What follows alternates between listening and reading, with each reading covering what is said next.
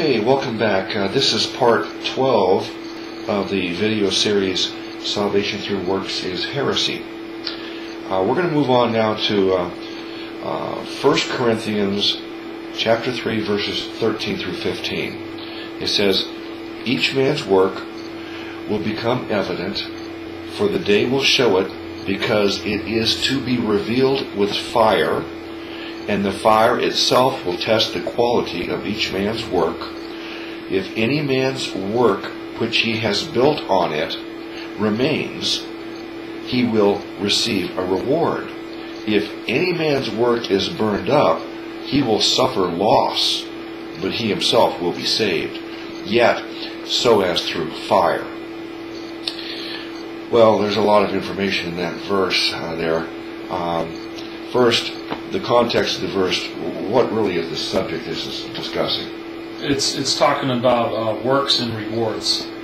Yes. So it's not talking about works related to salvation in any way. No. The rewards. What do you mean by rewards? What do we get rewards and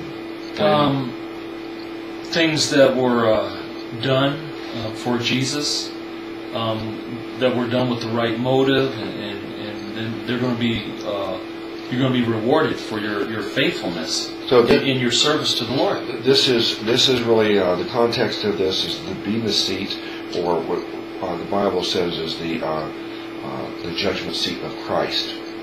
Yes, and it has nothing to do with your salvation. Right. So first of all, we know that you and I, as those who believe Jesus paid for all our sins on that cross, we're saved. We don't ever have to go get judged for our sins at the other judgment. That's called the Great White Throne Judgment. All those people who have not overcome because of their faith in Jesus, all those people who did not get their name written in the book of life because of their faith in Jesus, all those people, they have to go to this Great White Throne Judgment. And they're already condemned. They're already sentenced to hell. They're only going there to receive the sentence, and it's already settled. But you and I are not going to go there. There's a different judgment that we go to, and it's not to determine if we're saved or not. It's to determine what rewards or lack of rewards we're going to get because of our ministry. And not only our ministry, but you out there, if you're a Christian, then you have a ministry, whether you realize it or not. Every person, from the time they get born again, the moment they become a Christian, that clock is ticking till you die. That part of your life is your ministry. That what will you do for Jesus during that time? That's where the good works come into play for a Christian. And so we go to this judgment seat of Christ, and that's the context of this right here. And it says, each man's work, Frank, the things you did for Jesus, in the name of Jesus, and because of your faith in Jesus, whether it's giving to charity or preaching the gospel or any act of kindness that you've done, it will become evident. The day will show it, because it is to be revealed with fire. And the fire itself will test the quality of each man's work. Now, the problem with this verse is that whenever the word fire comes up, red flags go off on alarms. Some of these people say, "Fire! Fire! You're talking about hell." You see? Your work's going to be tested. And Frank, if you didn't do enough works, and if you didn't stop your sinning, fire, you'll end up in hell. And this doesn't mean hell. That's right. It's not talking about hell at all. What is the fire? Is it the fire of hell? If not the fire of hell, what is the fire? Well, the scripture says that it's gold, precious stones, hay, stubble. The quality of the works is going to be tested by the Lord. He's going to test it, and to see if it was done the way He would want it to be done. And if it wasn't, it's going to burn up. Right. You're not going to receive a reward. So it says, the fire itself will test the quality of each man's work. If any man's work which he has built on it remains. Built on it, Jesus is called the foundation. So Paul talks about Jesus being our foundation. Our faith in Him is the foundation. And then once we have that foundation, we're saved. And how are we going to build? What are we going to build on that foundation? Yeah, if you look at that scripture, it says, "And the fire itself will test the quality of each man's work."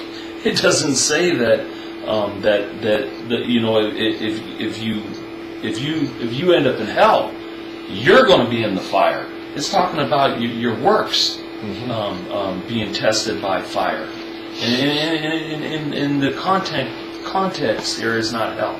Okay, so basically, I don't know how the Lord's going to do it, but there's some kind of record of the works we've done from the time we got saved till we die, and it's put into this fire that's testing it, whether it is really something God approves of and wants to give us a reward, or whether it's something that God does not even put any value on, and therefore it's just burned up. And it says, "If any man's work which he has built on it remains, he will receive a reward." So everything you've done in your ministry that the Lord values, it goes through that fire and it passed that test, you get a reward, some kind of reward.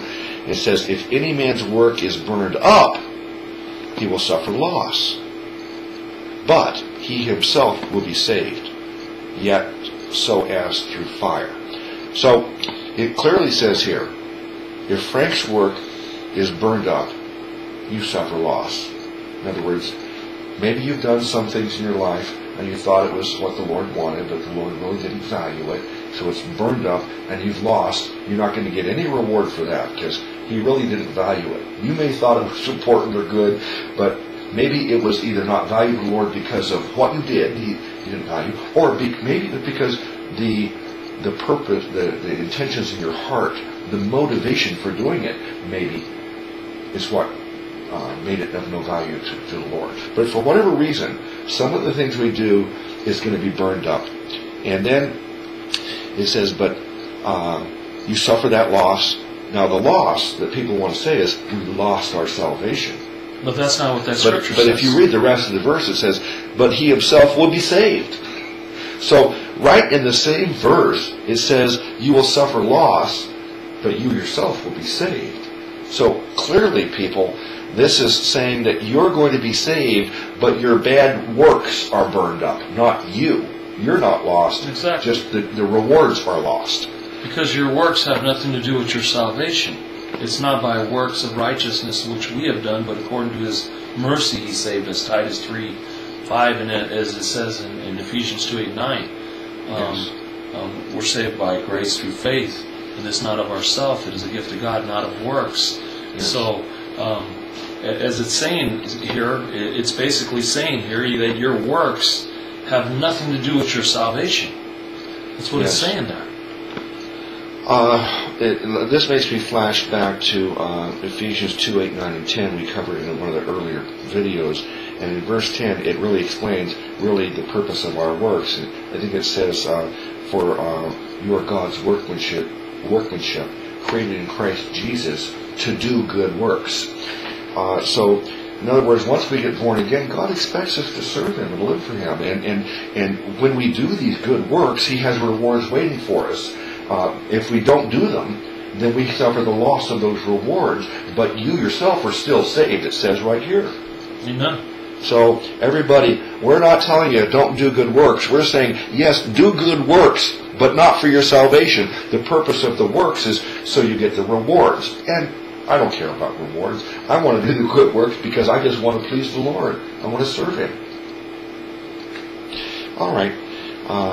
Let's move on to more in the next video.